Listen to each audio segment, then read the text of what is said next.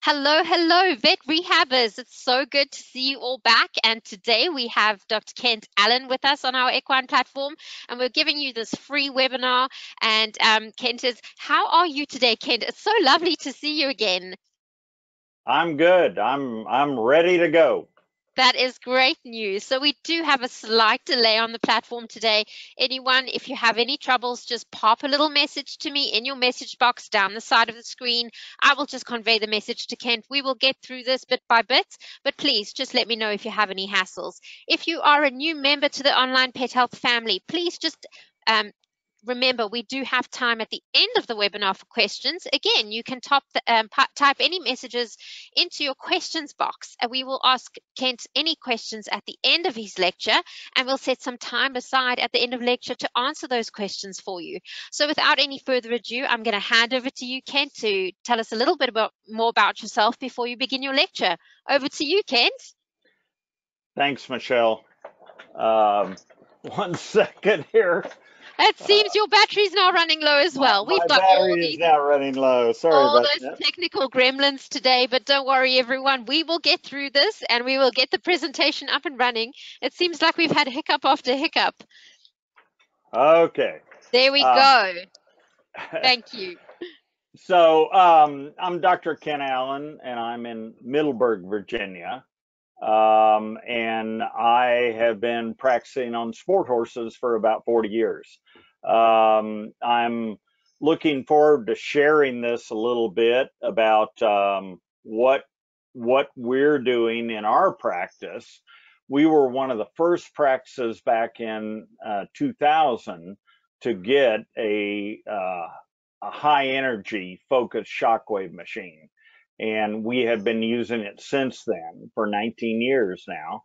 And I'm going to share with you a little bit about how it works, how we use it. It's been a real boon to us in our sport horse practice, and it's a great way to rehabilitate injuries, bring horses back, and heal them to where they go forward and become sound and do great. So I'm ready to go ahead and start chatting with you all about it if you'd like. That's great. Thank you, Kent. I'm going to switch your camera off. Thank you. Thank you. There we go.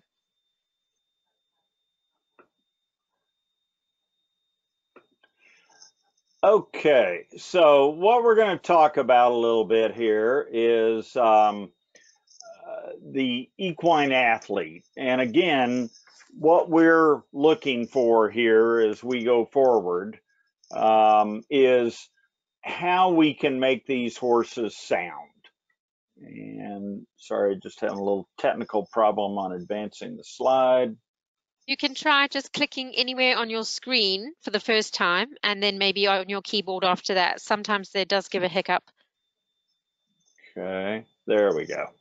Got it. Okay, so this is a little schematic that we did some years ago in talking about how to use, and Verstron is one of the manufacturers of Shockwave. It happens to be the one we use, but we'll talk a little bit about the types of shockwaves out there that are available, and then we'll also talk about what we're using them for. Shockwaves split into high energy and low energy, and the low energy is unfocused and the high energy is focused, and that just talks about where you get these sound waves. And remember that that's what a shockwave is. It's a very short duration sound wave, and a lot of people like to think about it that it's electrical. It's actually, in the machine we use, it is generated by a spark inside the probe, but then very quickly that is goes to a sound wave, and so it's a spark generating the cavitation in the liquid. Then it becomes a sound wave, and the sound wave can go to various depths and then have these effects. And what you see here are all the various areas in the horse that we use it: in the feet, in the suspensory areas, certainly along anywhere where there's arthritis, such as the hock, and then up into the back where we use it quite a little bit, and also the neck. And off to the right there, you can see these various depths that we see that we can focus the probe to. So again, low frequency acoustic pressure wave, and what that is creating is compressive and shear loads and cavitation in the tissue. So I promise you, I've only got a couple slides in here of the hard science, and then we get on to how we're using it. But so the power, you know, everything has units that you're measuring it in, and here you're measuring millijoules per millimeter squared. And typically we're using somewhere between 0.1 and 0.3 of that energy density. And you want to be careful not to use higher energies, but the machines are designed to operate in the normal settings because those can damage tissue. And then the focus shock waves have much better penetration than the low energy or the radial systems. So again, here's another slide of the hard science, but it's important to know what these tissue effects are. And so if you look at these acronyms here, this is tissue growth factors and insulin-like growth factors and nitric oxide synthase, and this is the cytokine soup that makes things heal and grow. And so Shockwave has very positive effects upon all that. And so what it does is right below there is it's affecting the bone precursor cells, mesenchymal cells. Angiogenesis is increasing the blood flow, and collagen 1 and collagen type 3 production are things that we want in trying to heal an injury, particularly of a tendon nature. And then a reduction in these matrix metalloproteinases, which are inflammatory markers, and we don't want those. And then substance P, which is involved in pain control, and we see a prolonged decrease in that, which is a positive thing. But it's also why the most of the regulatory bodies in horse sports competition are saying that you should wait a little bit before you compete the horse after you've used Shockwave on it. And so FEI, the Federation Equestrienne Internationale, which governs international equine sports, has a 5-day time frame. Racing has a 5 to 10 day time frame, and then USEF has a 3-day time frame, of which you can treat the horses, but then they should not compete, and that's because of substance P. We don't want the horses feeling artificially good and going out and competing, but we want to give time for that cytokine soup to be initiated, which is actually helping heal the process. So I'm going to go ahead now and talk about these two things. Just back up 1 second. We talk about two main things that we are looking at as how Shockwave's working. One is pain management, okay? We're just trying to get the horse feeling better so it can get back to exercise, which is the physical therapy of the horse. And then soft tissue injury, where we have this cytokine soup. Now, when we look at a bone like this, and this is a segment of the lumbar vertebrae, and what you see where those red arrows are, you can see to the far right there is normal, and that's an articular process of the lumbar vertebrae. And then look to your left where that arrow says abnormal, And what you're seeing is those are quite abnormal. And we don't want to see anything like that. But when we do, it's difficult to deal with it. And so, one of the ways that Shockwave is really good, besides making that cytokine soup in the tissues, it does that here when we shockwave these structures. But the other thing that it does is normal bone, such as that joint on the right, has very few pain receptors, but abnormal bone, such as the one on the left, has a lot of them. And so, we don't, that's going to make the horse more painful and use its back less and cause muscle atrophy.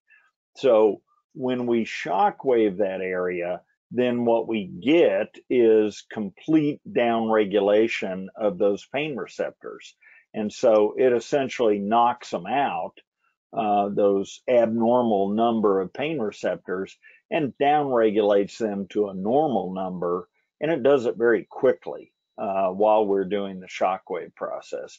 And they always come back, but they won't come back for some months, which gives the horse the opportunity to get back into work and start doing better and feeling better. And what we always say in back, and I'll show you some examples of that, is the goal is to break the pain spasm cycle, spasm being the muscles, and relax the musculature, let the horse get back to work and start growing muscle to help replace the abnormal bone. No one, horse veterinarians nor human physicians, can get rid of arthritis. Once it's there, it's there. And so from there on, we can help heal it by letting the joint come back and be as normal as it can be, and then letting the horse get back to work. And eventually we get muscles that get in there, get stronger, and do the work that the bone and the joint used to do. So that's the only way of really managing it. So when we talk about it for neck pain, cervical pain, this is how we're using it. We're using it at a high setting. Our depth is about 20 millimeters, and we're going to focus on either the articular facets in the neck or the pole. And there, where you can see the red arrow pointing, is a big spur off of that. That's the back of the head, and so it's called the external occipital protuberance. And that's a big spur that shouldn't be there, that's attached to the nuchal ligament, which runs the length of the neck. And so that can give the horse some real discomfort, particularly as they're trying to come down into the bit. So what we do with that is we shockwave it, and we move the probe around during the treatment, and we can repeat that if need be. If we're going to repeat it, typically it's 5 to 6 months later, sometimes as early as 30 days if it's very severe, sometimes as long as 1 year. But the reality is a lot of these we treat once and don't ever have to treat them again, which is really significant. So now what you're hearing is the shockwave firing, and it's fairly loud. We use ear protection when we're doing this. And if you watch, you're going to see that reaction right there. We were on a little bit of an arthritic area, and so the horse will flinch when you get there. And again, we know where those areas are because we've worked this horse up, and we have x-rays and ultrasounds of it. And sometimes we have already here injected this neck, either with cortisone or with platelet-rich plasma. And one of the papers that's come out has shown that if you shockwave after using platelet-rich plasma, it has a very positive effect, and it activates the PRP, the shockwave does. When we shockwave the back, I'm not going to make you listen to that again, but this is an example, and this is one of my veterinarians who's shocking the back as she's going along, and she's doing it right on the midline. And then that's for the dorsal spinous processes, what horsemen call kissing spines. And that treats that. And then if you slightly oblique, you get down to those dorsal articular processes, of which I showed you the skeletal specimen earlier. And typically, we're using the 35 millimeter probe. And then if the horse is quite a big horse, and toward the back, lower aspect of the back, we'll use the 80 millimeter probe where the joints become very deep there. And again, depending on how often we use it, most typically is 5 to 6 months. We'll repeat it again. But it can be variable depending upon the horse and the condition. And like I say, usually even before we start the shockwave, we know where we're going because we have x-rays or a bone scan, or we have ultrasounded the area. So what are our successes and our complications of shockwave? And it's been very successful, and I'll show you some numbers here in a little bit. And when I say partially successful in the soft tissue, soft tissue is always difficult. The bony areas you'll tend to be more successful on. The soft tissue areas tend to be more challenging. And that's true not only in the back area. The good news is there are not near as many soft tissue areas in the back. Most of them are bony. But in the proximal suspensory, which I'll show you some examples, those, if we can achieve 60% success rates, we're pretty happy, because even surgery or much more invasive techniques are only going to be in the 70%. So not much better, 60 to 70%. If there's another lameness problem, you have to treat that. So if we're talking about the back here, if there's a hock problem or a front end problem or a stifle problem, you've got to treat that, because back problems cause poor performance. They don't cause lameness. So if there's a lameness, it's due to another reason, and it behooves the veterinarian then to figure that out, and then you can get on with treating it. And then sometimes we'll use mesotherapy, which is another pain suppression technique where we use very small needles just under the skin, inject a solution, and that seems to have a synergistic effect in treating backs with shockwave therapy. So here's a study that we did at our clinic, and actually we keep track of this.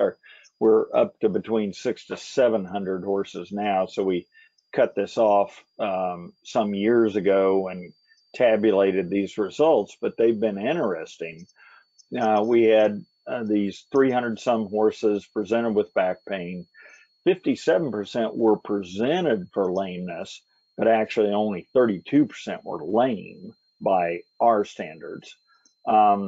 So 92% were positive to back palpation in the manner that we do it at our clinic. And then we use also a weighted surcingle to look as a functional test for back pain. And 90% of them were positive to that as well. Now, so we treated with shockwave, and we treated with other things too, and I list them all here.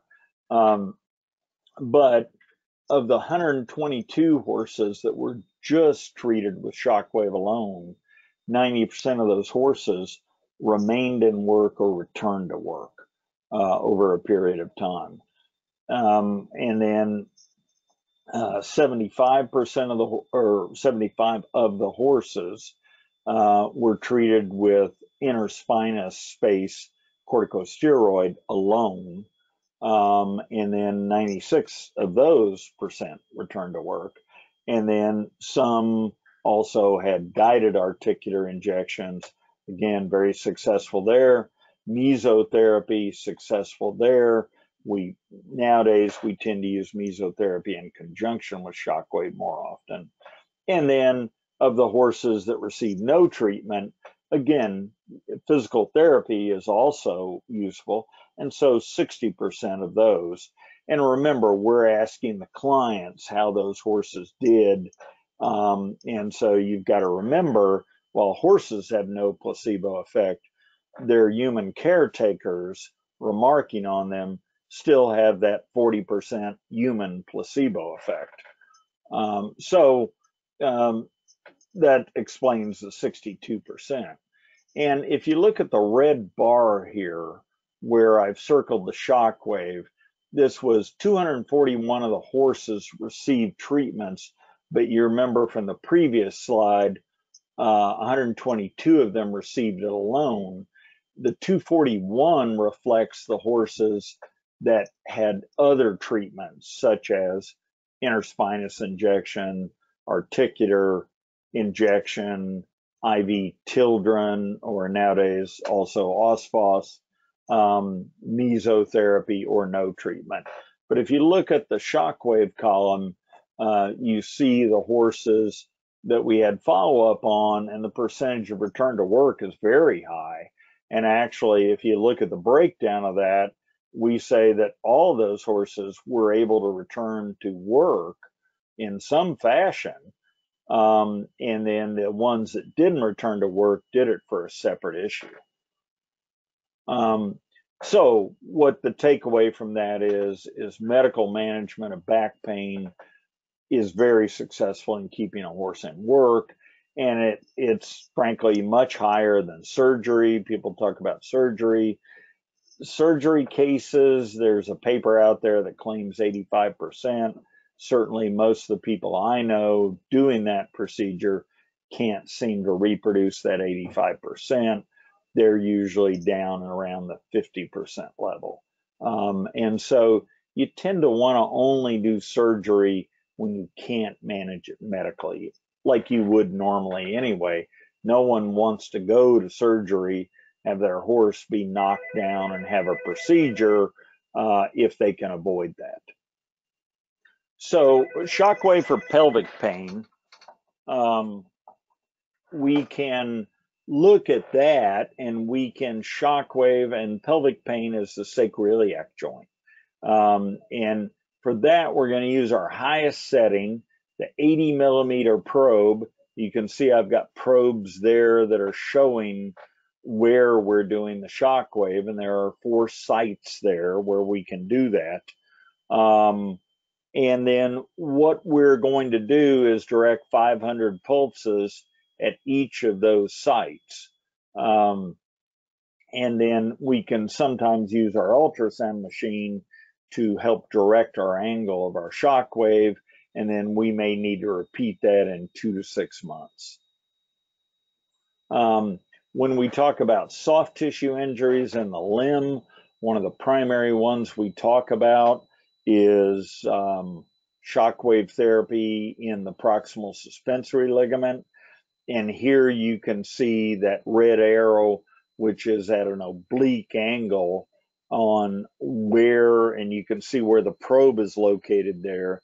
The proximal suspensory is just below the hock on the back of the cannon bone. And you can see that red arrow directed. That's where we direct the Shockwave toward that proximal suspensory, which you can see there in the middle part of the screen here. And that Shockwave is directed in there at the proximal suspensory. And that's where we're talking about that cytokine soup that we want to kind of stir up in the tissues so that we start the healing process. And then to your left, you just see an anatomical specimen of the proximal suspensory. So again, we go back to a couple of papers that are relevant here. The first one was Scott McClure, published 2004, and he went ahead and created a research model of suspensory desmitis by injecting collagenase in there. He then he shockwave some of them and didn't shockwave the other group. And what he found was the treated limbs had more rapid filling of the defect. And that was because shockwave was activating the fibroblasts via the cytokine soup it was stirring up. And then a paper we did with Amy Norville as the lead author at our clinic was we collected over a period of years several cases, and I'll show you a quick example of that. We actually had hundreds of these cases, but a lot of them were referred cases. We didn't have follow-up. So in the end, we came down to 75 cases we had great follow-up on. And we said, okay, well, what's the difference between surgical treatment and shockwave treatment of proximal suspensory desmitis in the hind limb? And the hind limb proximal suspensory is much more difficult to deal with than the front limb. And so here are some papers which talks about surgery being 78%. This is an English paper. And then another paper, 87%. Now, no one's yet been able to replicate that 87%, but that's Nat White, who's a very good surgeon, did a lot of our cases. And then Shockwave, Crow's original report on it was 41%. And sadly, this particular problem in horses does very poorly with rest, as Dyson reported back in the early 90s, that only 14% of the horses get better with rest. So if we're looking at our outcome here, how did we do it? Rehabilitation, we thought, was an important thing. And so you can see how we rehabilitated them. The surgeries had 2 to 4 weeks stall rest, 4 to 6 weeks hand or ride walk at small paddock turnout. And then we would evaluate them and determine if we would start them moving more rapidly, and we would evaluate them every month. The Shockwave had 6 weeks ride walk, small paddock turnout, and then an additional 4 weeks after the last Shockwave. We did 3 Shockwaves 3 weeks apart. And then at the end of that, we looked at them and we decided where we would go with that particular case. And so what you find is that in the surgery, 41 cases, and you see 58.5 resumed previous level of work. And you go down to the Shockwave, 34 cases, 58.5. They were identical, which was a surprise. And so, some of these did remain lame and required additional treatments of varying types. And if the Shockwave failed, we tended to go to surgery. If surgery failed, we tended to go to Shockwave. So both of these were pretty equal, about 60% chance that Shockwave or surgery is going to finish it out. There's another paper that we're participating in, and it's going to come out with surgery is going to be at about 70%. But either way, if you're only separating that by 10%, that's probably not a statistical difference.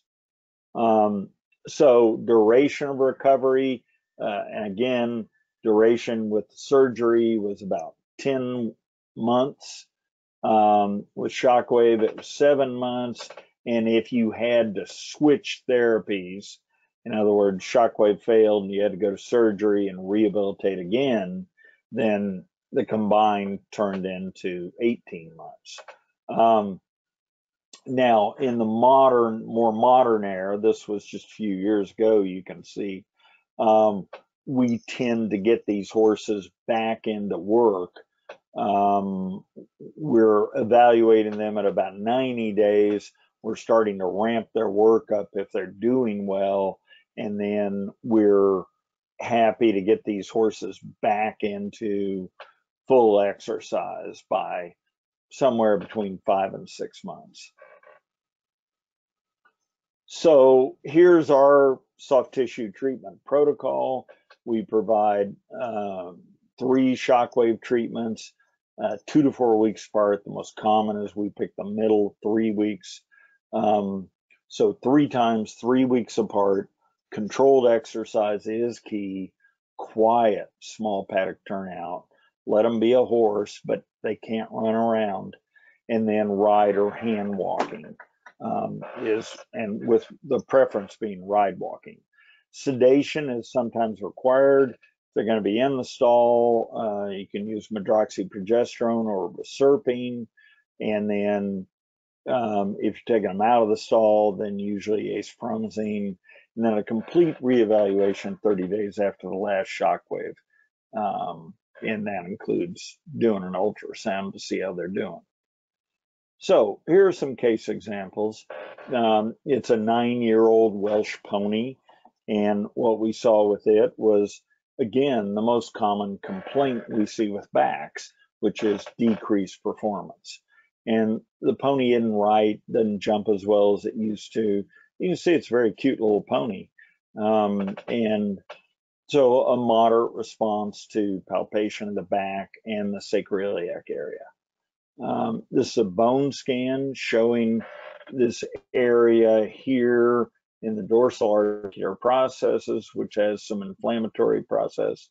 And so we're looking at that, and we're concerned that that's arthritis, like what I showed you on the skeletal specimen. There's the arrows pointing at it. And so what we saw, if you look at these dorsal articular processes here, you don't see, here in the center of the slide, you don't see the joints as well as you should see them. And so that concerned us, and we said that's an arthritic change within those joints. There you can see the arrows. So we shockwave the back, 1500 pulses, E6, which is the high energy level, 35 millimeter probe. And the pony was most reactive at 14 thoracic vertebrae, 14 through 18.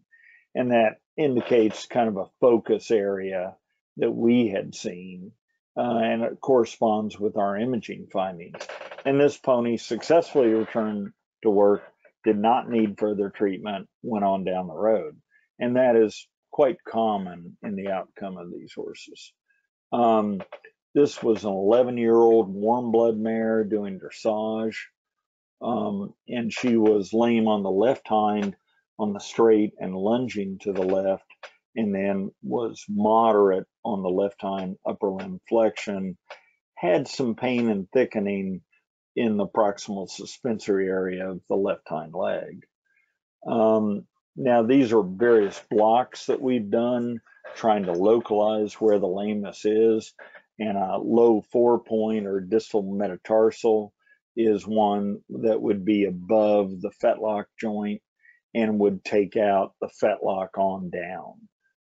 And so you can see the lameness remained unchanged here.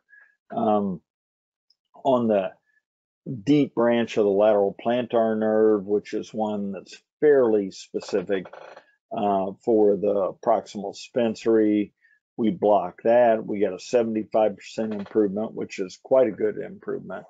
And then the horse now became lame on the right hind, and then we blocked the right hind as well. So we did ultrasound now, and what you see on the left, you look at that sloping line, which is the cannon bone, the back of the cannon bone where the proximal suspensory attaches. And what we see is there's a roughened irregular surface there. Doesn't exist here. Both of these are darker. These tendon and ligament areas of the proximal suspensory are darker than what we would like to see. These are transverse ultrasound views, and They're just showing that both of these ligaments, but more the left than the right, are enlarged. And then these are the radiographs of the hock, and showing a little bit of sclerosis at the top of the cannon bone where that proximal suspensory attaches in both right and left. So here's our treatment: 3 shock waves, both hind proximal suspensories, 3-week intervals. We ride walk the horse 3 to 5 times a week. And then we recheck. This horse also had quiet small paddock turnout. If they won't tolerate quiet small paddock turnout and they're running around, then we just give them more ride walk and keep them in the stall after that, if that's what we have to do. We prefer not to do that. We recheck then 30 days following the 3rd shock wave. And what we saw was, the left hind lameness is improved. And both of them are flexing better, but we were concerned based upon our previous x-rays that there was also some low-grade hock arthritis. And so we wanted to get rid of that influence as well, so we could go ahead and say, well, yes, this horse has a hock problem and a proximal suspensory. We need to deal with both of them. And it is not uncommon that you will see the problems concurrently in the same horse. So case 3, a 9-year-old warm blood mare. She's a low-level dressage horse, got some head shaking behavior, doesn't want to come into the frame or bend the head down into the bit and accept the bit is what we'd call it. And was a little painful on palpation over the pole.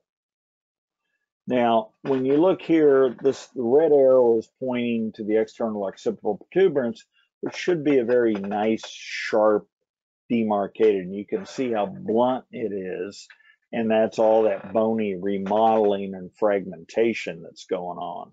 So what we did there is we went ahead and shocked that, just like that. And we usually use a 20-millimeter probe at a high energy rate for about 1,000 pulses, and that was very successful.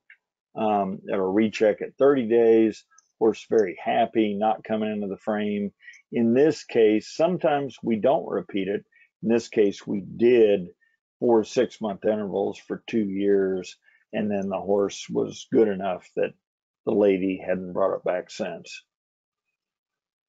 This is a 13-year-old quarter horse, a Venter, 2 over 5 right front. This horse is rehabbing from a left front suspensory branch injury, a little lower in the cannon bone area, and a horse blocked to the heel, PDN, posterior digital nerve block. So we look at it and we see, there's some angles in here that I'm not real fond of, kind of a broken back hoof pastern axis and not great shoeing, in that we have a little bit of a palmar downward sloping heel. So we want to do shoeing to fix that, but we also want to treat the problem. And the problem turned out to be the lateral collateral ligament of the coffin joint.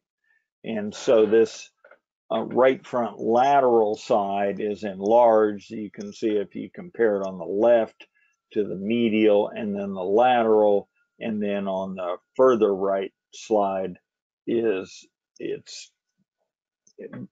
definitely enlarged and darker than what you would expect to see.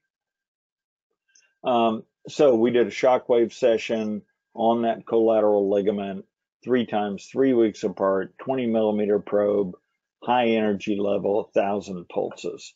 Sound at recheck 4 months after the treatment's completed. Case 5 is a 8-year-old thoroughbred mare, low level eventing, bucking under saddle, refusing jumps. There's a severe reaction on palpating the back here. And So we look at this, and you can see the slide here. Sorry. Upper slide is showing impingement of the dorsal spinous processes, and the horseman term for that is kissing spines. And so then if you look down at the bottom, if you look to the right, you notice how you can see the joints in between the vertebrae. As you go to the left, you notice how they kind of blur out and you don't see them very well. And so that's arthritis off to the left and more normal to the right. So this shockwave of the thoracolumbar spine was performed, 1,500 pulses, 35 millimeter trode, E6, and then we did 500 with the 80 millimeter trode, the deeper trode. So we rechecked at 30 days. We thought it was improved. And then this horse then, surprisingly, is now lame in the right front where it wasn't before. And lameness resolves with a foot block, abaxial sesamoid. And so we blocked that, and the horse went lame on the left now. And that's not terribly uncommon. You'll see that. And what you see with those circle there is this horse has some low-grade ring bone. So we treated that, and we did repeated shockwave therapy of the back. We did interarticular corticosteroid injections of the coffin joints as they were involved, and then we shockwave that right pastern. And then 30-day recheck, the horse much more comfortable through his back, developed moderate-sized medial splint on the left, and then we performed shockwave on the medial splint. So, it's acquiring problems, which is sometimes the case with horses that won't stay quiet in rehab, and they'll injure themselves further. But it happened to be that every time this horse injured itself, it was an injury that we could treat with shockwave, which non-invasive, always better, and the horse did respond. So then this case 6, 5-year-old warm blood, presented for bucking after jumps, swapping leads behind. Was sound on the moving exam, mild to moderate response to upper hind limb flexions, fairly comfortable on palpation of the dorsal spinous process, but a moderate response to palpation over the tuber sacrali, which is the sacroiliac area. So what we did here is we shockwaved the sacroiliac joint, and we did mesotherapy over that pelvic area. And then we started the horse on a series of Adequan. Doing well, still occasionally bucks after jumps, but they say is much improved. So these are some references of some of the papers I've referenced here during this. And that's what I have. Any questions we have? Michelle? Hi there, that was great. Thank you so much for your lecture. I just want to plug my headset back in because my dog has just pulled it out my computer. As I was saying, we have these gremlins happening constantly. 1 second for me. There we go. Can you hear me now? Yes. Okay, great stuff. I do have some questions for you. So while anyone else if you have any more questions, please type them into your questions box while I start to read these off for you, Kent. So my first question here is which is the main difference between laser therapy and shockwave therapy? So basically what they're wanting to know is type of wave, frequency, and the frequency of the wavelength. Yeah, and that's a good question. Again, as I described shockwave is sound wave energies. And so it's very intense, low frequency sound waves. And then you have to have a coupling gel to go ahead and get it coupled to the skin so it can get to the deeper tissues. Laser is lased light or coherent light, okay? You know, regular light, you flip on an incandescent bulb, that's not directed coherent light. That's just light scattering everywhere. Coherent light is all, the photons are all headed in one direction. And so that's what laser is. And laser is also useful.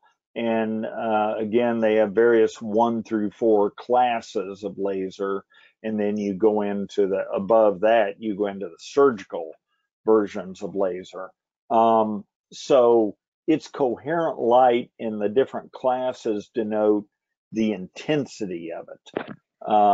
So what we've found is we use both shockwave and laser class 4, very intense, coherent light to rehabilitate horses, and often on similar type lesions, and sometimes we use it together. Now, with, say, the class 4 lasers, those have to be done multiple days. Say we do them 3 days a week. So you either have to have access to the horse, or the horse has to come back to the clinic. And where shockwave, there are larger gaps in between the treatment times. Okay, great. Thanks so much. Some of these questions did come through early on in the webinar, so I'm just going to ask them. You may have covered them, but I may just ask them again anyway. Sure. Another one that's just popped through, a question on back palpation. What is your experience with horses that are not very sore on palpation, but non-responsive or rigid sometimes, it seems? Like these horses are bracing against palpation or might be sore as well. And then she goes on to say, thanks for a great webinar. Yeah, so what is your Yeah. opinion on that? Well, and in the talk, I mentioned that we palpated the back, and we try very hard to get just on the dorsal spinous processes, the bony protuberances coming through the back, the middle part of the back, and push on those only. And then we go back and palpate the soft tissues separately, trying to differentiate between bony and soft tissue. And they're right. It is challenging sometimes. These horses will learn to brace their back so you can't downward deflect the back, which is what causes the pain, because they're trying to stop you from hurting them. You know, we're trying to do diagnostics, not hurt them, obviously. So what we do is we use this weighted surcingle. And what we've learned over the years is it's a functional test for back pain. And so as opposed to having someone ride the horse for us, which is useful, but this way I have no rider controlling the head or the legs. And I just see the horse, a girth, which induces some back pain on painful horses, and then weight. And so I get a real functional feel for how the back pain really is without the horse kind of fooling me. Okay. My next question here, can shockwave therapy use near an area with a metallic implant?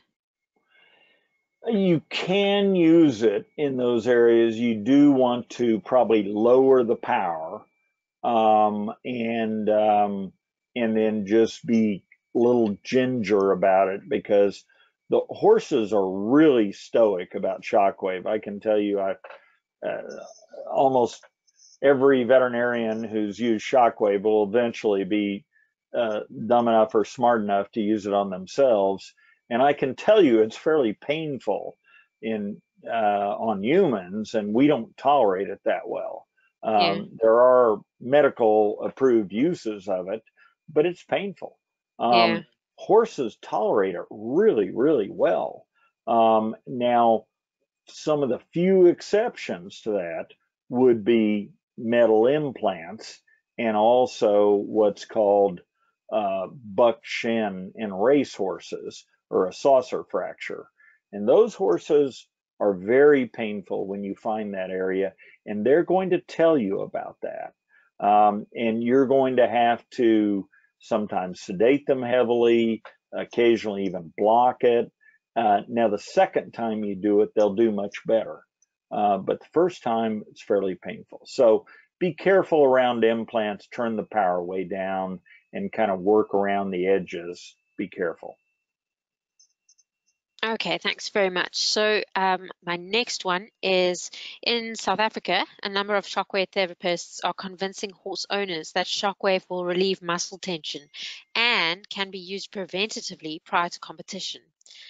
Other than analgesia. Sorry, I'm reading this wrong. Let me adjust Okay. the glasses here. And other than analgesic effect, does ESWT have any physiological effect on muscle tissue? Sure, the cytokine soup that we were talking about, it'll generate that in muscle tissue as well. We had a horse recently that was a high-level jumper that tore almost completely avulsed the long head of the triceps muscle at the elbow. And we did shockwave and laser. That horse was too lame to ship back home. And we, through a combination of shockwave and laser, 2 months we had that horse completely sound, and the large tear that we could see on ultrasound had gone down, started out the size of a cantaloupe, had gone down to the size of my thumb. So yeah, you're going to get the cytokine soup that you want in muscle tissue too.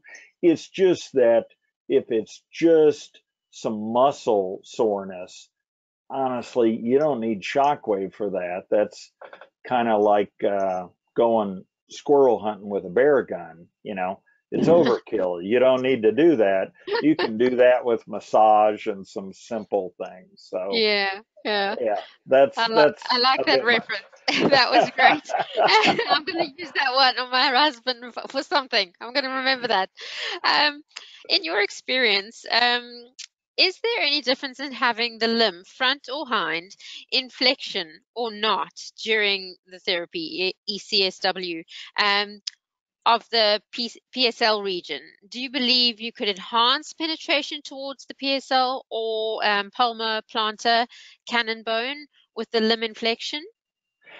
You know, the limb inflection, as most of us know, is very effective on doing your ultrasounds. It helps in that manner. And on horses that won't tolerate shockwave with the limb down, then I certainly will go ahead and pick it up and do it in flexion. But I haven't found an advantage to doing it in flexion.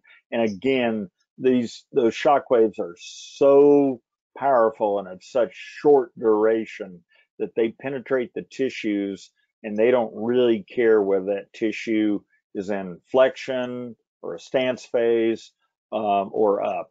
They don't care. Okay. Right. With soft tissue lesions, how are you using class 4 laser and shockwave concurrently? A little bit like what we were talking about before. You know, we will, let's say on a proximal hind limb suspensory, if we have access to the horse and can laser it, then we will shockwave that horse at 3-month intervals 3 times. And then for at least a month after the initial injury, we will go ahead and 3 times a week we'll use a class 4 laser, class 3B if you don't have a class 4. And then we would do that 3 times a week for a month, and then reevaluate as to whether we wanted to carry on with laser or not. Okie dokes. Is there a resource that indicates what energy level and how many pulses a particular body part needs? Again, the companies are a wealth of information on this, and of course, you know, you'd love for research or for publishing papers, we do calculations in the millijoules per millimeter squared. Now, in the real world, what you do is you set the energy setting, and then you pick the appropriate probe depth, and then it's all about um, moving the probe while you're doing it, as you saw in the video. So the best resources for that, honestly, are going to come from the companies, and then the published papers. There's not really a manual. When I started out, I went and looked at a lot of human research because we didn't know what we were doing in equine. But we're kind of past that now, and the companies have really good information that they can give you, including that one sheet that I was showing you at the very beginning. So reach out to the company that you're working with. PulseVet, I know, has that information available. Okay, that's great. All right, let's have a look. I think this is one last question. What is the optimal, oh, we've just done that one, haven't we? The optimal time. I think that is it. And I see Alfreda's here again, as always. Hi, Alfreda. It's so good to see you. And Alfredo is saying thank you so much for this webinar and for doing such a thorough webinar. Is loving it. Everyone is sending thank yous to you, Dr. Ken. Thank you very much. And I must say a huge thank you to our sponsors,